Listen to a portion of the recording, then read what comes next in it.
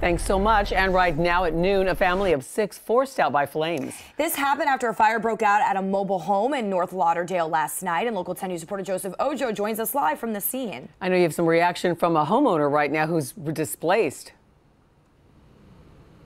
And this truly was a sad day yesterday for this family of 6 who is now displaced. You can take a look at their trailer home right now that is just completely damaged. The extensive damage even seen on the inside of this property. Even hours after, we can still smell the smoke that does linger in the air. Sadly, this family also did lose their dog. New cell phone video showing a massive fire in North Lauderdale.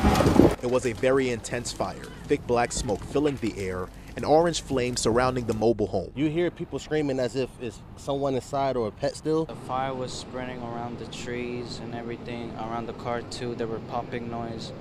It was just becoming like very big as it continues. Sky 10 showing the mobile home consumed and everything around it.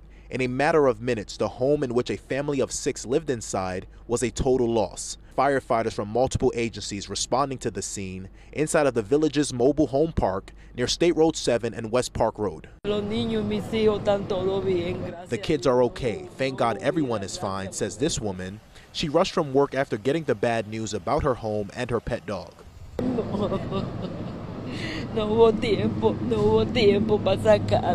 In Spanish, she says there was no time to get her out. Rescue crews telling Local 10 2 people suffered smoke inhalation but were treated on scene. Our camera showed one of the residents of the home being wheeled away to an ambulance to seek more treatment as investigators try to narrow down a cause. They have a lot of children in the front, that's why you see the toys, the little rides for the kids. It's a very beautiful family, it's just a tragic.